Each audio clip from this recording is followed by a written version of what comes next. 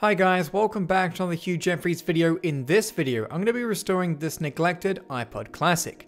The iPod itself has deep scratches on the front and the display's coating is flaking away. Around back, the iPod has a number of dents and is scuffed beyond recognition of what it once looked like. I found this for sale locally and paid $30 for the device. While that might sound like more than what you'd expect, a working, good condition iPod can go between $200 and $400 here in Australia. I'll be using a new front, back and battery to be able to make this poor iPod look like new again. The iPod itself is currently in a working state, however I'm unsure on the condition of its internal hard drive. These older iPods still use a mechanical disc, so I'll boot the device up into diagnostic mode by holding the center and rewind button on startup. This will get us into the hidden diagnostic menu where I can perform manual tests on individual components of the iPod. What I'm most interested in is the hard drive section, so loading up the smart data, we can take a look at it. I'm unsure on what retracts are, and I wasn't able to find any info about them. However, what I'm most focusing on here is the pending and reallocated sectors. A large number of reallocated or pending sectors would suggest your drive is failing. While mine only has one pending sector, while I have the device open, I'll be replacing the drive with an SD card. Comparing this to another iPod, you can see the hard drive hasn't had much use in comparison with my 5th gen iPod having almost 13,000 startups on the hard drive. Once I'm done, I can reset the iPod, which will just reboot it back into the operating system. You can also see this iPod has clearly been opened before, which should make it much easier for me to get into. And to do that, I'm going to be using a bunch of these little thin metal prying tools. Now these are only about 1mm in thickness and you need to insert them in the groove between the back and front. To actually open the iPod, you'll need to press these tools down to release the clips that are actually holding the iPod together. I'll work my way around the iPod starting from one of the sides, then the top, and then proceeding on to the last side. I won't touch the bottom of the iPod as it's easy to damage the dock connector. Once you have the three sides loose, you can just wiggle the back panel free and move it to one side. Now with releasing mine, a whole lot of dust and a screw fell out, so we'll need to take a look at that later on. I'll disconnect the battery and open the two halves of an iPod like a book, being careful of the cable that connects the two halves. Taking a closer look inside this iPod, you can see it's absolutely filthy and that slight gap in the frame has allowed lots of dirt and dust to build up inside. I can also tell that the battery isn't original and would be the reason this device had been opened. I'll remove this mechanical hard drive and put it to the side and disconnect the rear housing. With the two halves separated, it's now time to remove the 6 screws holding the faceplate onto the iPod. With those screws removed, I'll disconnect the LCD cable and separate the frame from the faceplate. Now this is slightly adhered, so I used the jimmy tool to separate the two halves. With some gentle prying, I was able to remove the LCD and faceplate in one piece.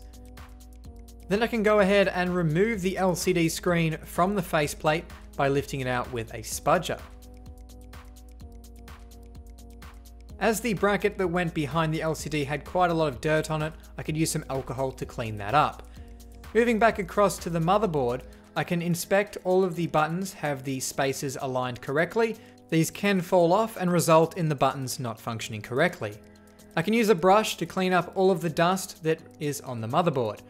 I'll also take this opportunity to clean off all of the buttons before reinstalling them on the iPod. It's now time to install our new faceplate. As far as I know, there's no way to remove scratches from aluminium, so I'll just have to replace the whole assembly. Reinstalling the LCD onto the frame, I can then line up our new faceplate, position it into place, and make sure the click wheel is aligned correctly. Next, I can carefully reconnect the flex cable for the LCD and lock it into position before reinstalling the 6 screws, securing the faceplate into position. Moving across to the back panel, I can remove that old battery and we can take a closer look at it. It appears this is a replacement battery from Sanyo.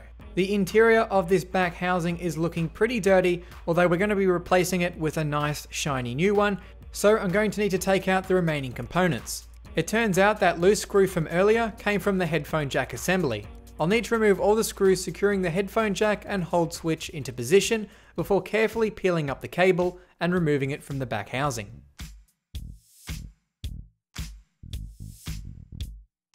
I'll also need to transfer across the dock port surround. You can see our new housing is wrapped in plastic to help protect it from getting scratched during installation. Before I install all the components, I'm going to use some alcohol to clean them up as best I can. Alcohol tends to work wonders on dirt and grime, so I was able to make the hold switch, headphone jack, and dock surround look much cleaner. With our components cleaned up, we can reinstall them into our new back housing. Reinstalling all of the Phillips screws back into position.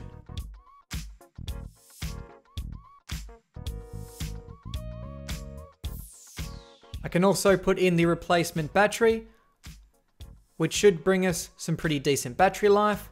I'll also put a fresh piece of adhesive under the cable to hold it in its proper position. Reconnecting the two halves, it's now time to sort out the hard drive for this iPod. The one inside is an Apple branded, Samsung made 80GB hard drive. I'll be replacing this with a 128GB SD card in a compact flash adapter in a ZIF to compact flash adapter card. So there's quite a lot of adapting going on here, but this will work fine, and it kind of reminds me of a modern day MacBook. With our 128 gigs of flash storage now installed, I can flip the two halves of the iPod together and reconnect up the battery, flick across the hold switch, which should turn on the device, and thankfully we are greeted with the Use iTunes to Restore screen. Launching into iTunes, we can reinstall the software onto the iPod.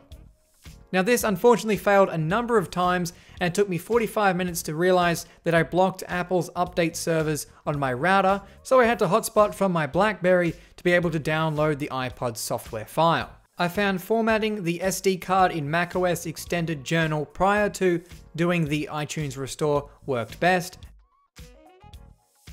With the iPod restored and ready to go, all that's left to do is clip the two halves of the iPod back together and remove all that plastic protective film.